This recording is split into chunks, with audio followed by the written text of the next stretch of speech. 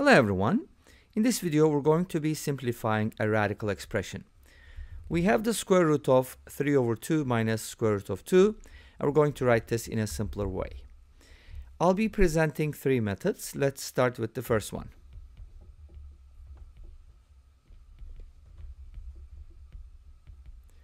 So for the first method, I'm going to set this expression equal to a minus b root 2, where a and b are rational numbers. So square both sides.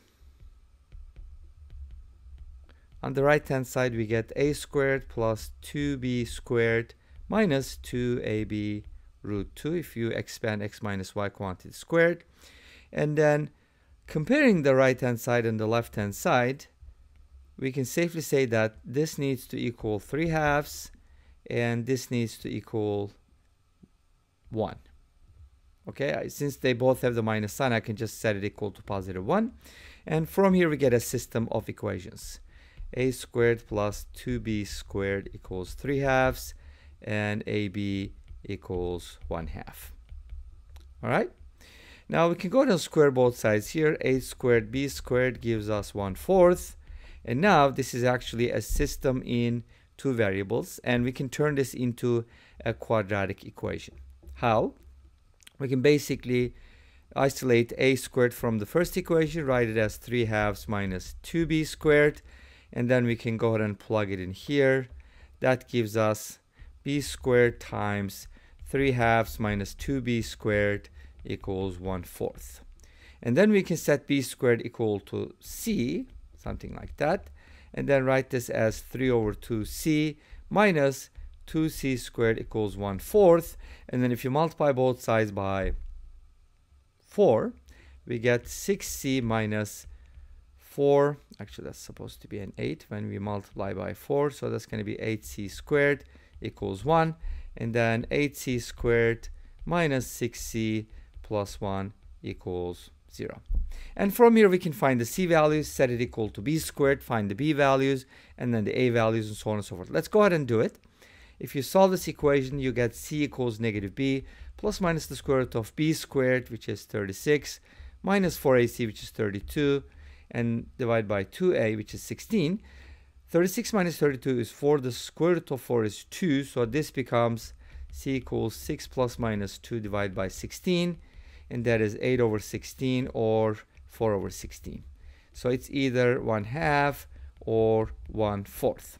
But remember, we're looking for rational numbers, and b squared is equal to c. So these are b squared values, and the only one that gives us the rational values is b squared equals 1/4. And I also want a and b to be positive, because notice that I took care of the minus sign here. So a and b can both be positive in this case.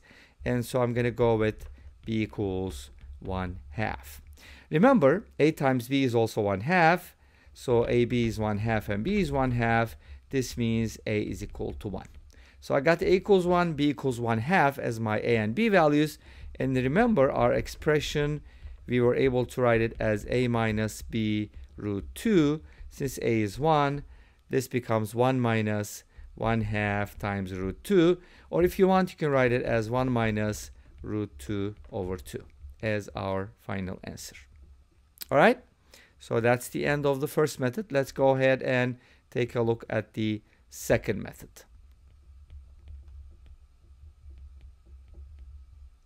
So for my second method, let me rewrite the original problem. I'm trying to simplify this radical, and I'm going to do the following. For the second method, I want to make a common denominator first, so write it as 3 minus 2 root 2 over 2, and then separate the numerator and the denominator. So I can write it as square root of 3 minus 2 root 2 divided by square root of 2. Awesome. Now what about the numerator? So the numerator is a special expression, because 3 minus 2 root 2 can be written as 2 plus 1 minus 2 root 2 under the radical, and the bottom still stays the same. And now notice that we have a squared plus b squared minus 2ab. So the numerator inside the radical can be written as square root of 2 minus 1 quantity squared, because that's what it is, right? And then you can square root it and divide by square root of 2. Square root of 2 minus 1 is positive, so the square root and square cancel out, and we end up with square root of 2 minus 1 over square root of 2, which can be written as 1 minus 1 over square root of 2. But if you want, you can also write it as 1 minus root 2 over 2 as before. Make sense? So this is what we did. We made a common denominator and then separated the numerator and the denominator. And now this part is kind of easy to simplify.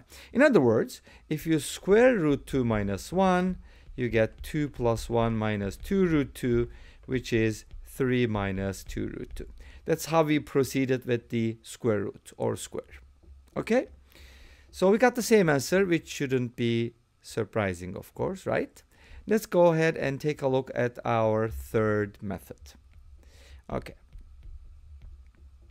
So here's the third method. Again, our expression is square root of 3/2 minus root 2. And to simplify this, I'm going to think about the conjugate of this expression, right? What is the conjugate? Well, the conjugate is basically you just change the sign. So I'm going to go ahead and do the following. I'm going to go add these two conjugates and set it equal to x. Let's go ahead and square both sides and find the value of x. So if you square both sides here, you get from the square of a sum on the left hand side, 3/2 minus root 2 plus 3/2 plus root 2 plus 2ab plus 2 times the square root of 9/4 minus 2. And that is equal to x squared. Root 2 cancels out. 3/2 plus 3/2 is 3. 9/4 minus 2 is 1/4. And the square root of 1/4 is 1/2. And 2 times 1/2 is 1. So this becomes 1. So we got 3 plus 1 equals x squared. X squared equals 4. But notice that x is a positive quantity, so x must be 2 from here. So I got the value of x. Cool. Now I'm going to think about the minus version of the same expression. So let's go ahead and take a look at that. So this time I'm going to write square root of 3 over 2 minus root 2 minus the square root of 3 over 2 plus root 2. And I'm going to set it equal to y. But in this case, notice that the first term is less than the second term. So y is negative, right? This expression right here is less than this one. So we're going to square both sides, but we're going to go with the negative solution. All right? That's an important detail.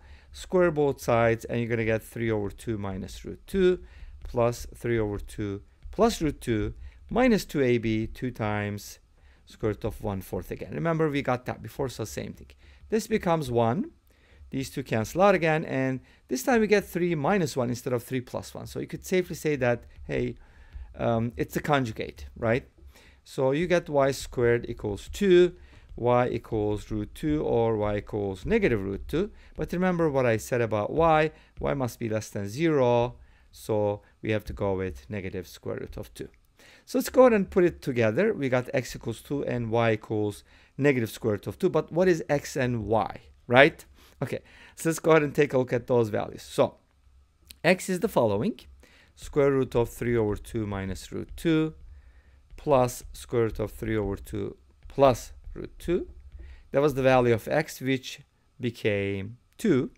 And then the other one is the square root of 3 over 2 minus root 2 minus the square root of 3 over 2 minus root 2. And that became y, and that is negative root 2. So let's go ahead and let me go ahead and make some room here, because I'm going to carry this stuff a little up, and that way I can do it without going into those, white pages. Okay, I still want to stay on the dark mode. So let's go ahead and do the following. Take this over here and bring it like somewhere here. Okay, here we go. That's good. And now we can go ahead and solve this system. And what am I looking for? Remember, I'm looking for square root of 3 over 2 minus root 2, right? That's what I'm looking for. And if you add these two equations up, these two terms are going to cancel out because they're opposites. So I'm going to get 2 times the square root of 3 over 2 minus root 2, which is what I want, equals 2 minus root 2. Divide both sides by 2, and you got the answer, right? And if you simplify this a little bit, you're going to get 1 minus root 2 over 2 as before. And this brings us to the end of this video. Thank you for watching. I hope you enjoyed it. Please let me know. Don't forget to comment, like, and subscribe. I'll see you tomorrow with another video. Until then, be safe, take care, and bye-bye.